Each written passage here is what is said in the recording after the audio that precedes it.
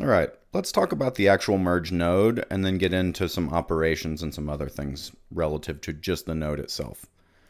So if you bring in a merge node, you look at it in the properties bin, we have a few options here.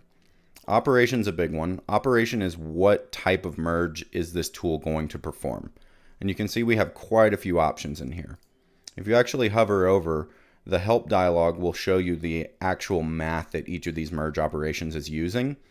I would familiarize yourself a little bit with this. And one of the really important things to note is some of these are actually the inverse of others. And we'll go over that in just a second. Video color space, this is a specific option when you're working in composite modes trying to emulate other tools. And you can read about that in the manual or in the help right here. Set B-box. B-box stands for bounding box. Bounding box is where only pixel data exists. And depending on the format, B-box and format aren't necessarily the same. So your format is defined by the image sequence itself or by your preferences for that project. Bounding box is established by what pixels actually contain data. So if you're using a roto shape or if you're using an EXR that's been pre-multiplied and has a managed bounding box, your bounding box isn't necessarily the same as your format size. This just lets you set what type of interaction your bounding boxes from your two different inputs are going to have. Union just takes the largest of both. Intersection only takes where they overlap each other. A just takes from A and B just takes from B. Metadata from, so this tells Nuke which side of the image stream to pull the metadata from.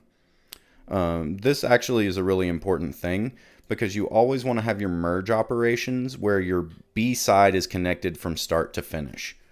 Because that way you don't have to do any metadata, which is time code or layers. You don't want to have to manage that separately from your actual node tree. So having a B-side connection from your original read to your final write is a really handy thing. And this just lets you change that if for some reason you need to inject metadata from your A side. Same for range. Again, usually you have one main plate that serves as your hero plate.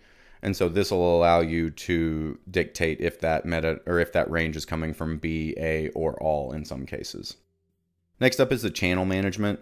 Usually you're not going to mess with this too much. There are cases where you might have an image sequence that has multiple channels that are not RGBA. And in that case, you might want to make some changes in this also merge. And this allows you to pick either all or specific layers that you want to merge through that merge. Next up is mask. This actually isn't something I use often because I like to work in a pre-multiplied workspace. And what that means is that if I'm masking something, I'm masking it before I merge it into the main tree. So let's talk about the actual merge operations a little bit. And this is why talking about transparency is so important. So the way these are built is the capital A stands for the RGB. The lowercase stands for the alpha. So in this case on a top, we're multiplying the RGB of A times the alpha of B. And then we're adding it to the RGB of B times 1 minus the alpha from A. And you can see all of these have a little bit different formula. And I'm not going to go over all of these, but I am going to highlight just a few of the really important ones. So the big ones that you're going to see regularly are over and under, stencil, and mask. And then you're going to use some of the general math ones like minus and multiply. Something else to really be aware of, a lot of these are the inverse of each other in terms of their A-B relationship. So, for example, minus and from, it's the same math, but the orientation of A and B are opposite of each other.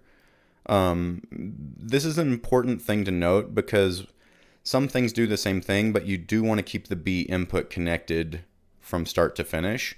So I do see from time to time people use from, or if you look at out and stencil have the same relationship. They're the same mathematically, but their relationship to the inputs is different.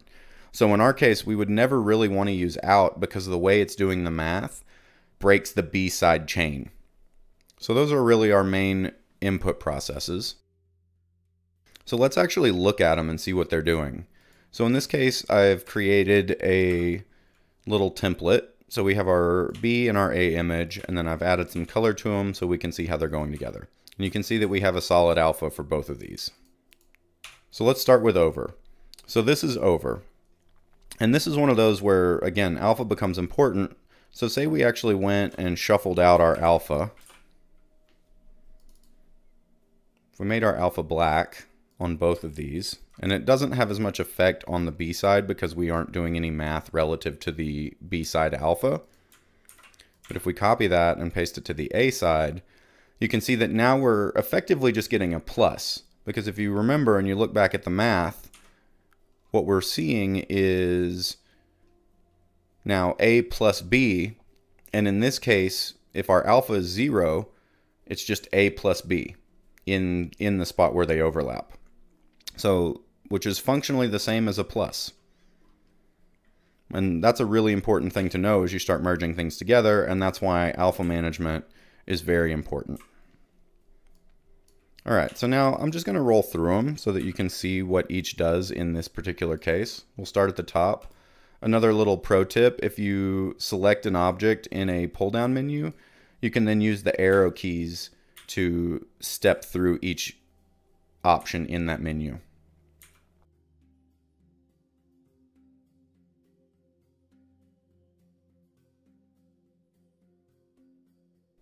So this is mask. This is an important one. And mask is basically taking the alpha from the A side and cutting the B side with it. So you can see we have the outline of the A, but the image input from the B. We'll look at stencil as well, because that's the inverse. Stencil is taking the alpha from the A and cutting that out of the B side input. And these two you'll use regularly. Next up is under. Under is the opposite of over in that it takes the A input and puts it underneath. This is a really important one too because I see a lot of people use over and just invert their inputs. But again, using under lets you maintain a B-side connection across everything. Next up we have plus, which is our big one. And then we've got a few others. We'll just tap through them. And you can recreate this and play with this script later and kind of see how these are operating with each other. Alright, so that covers merge operations and the math behind merging.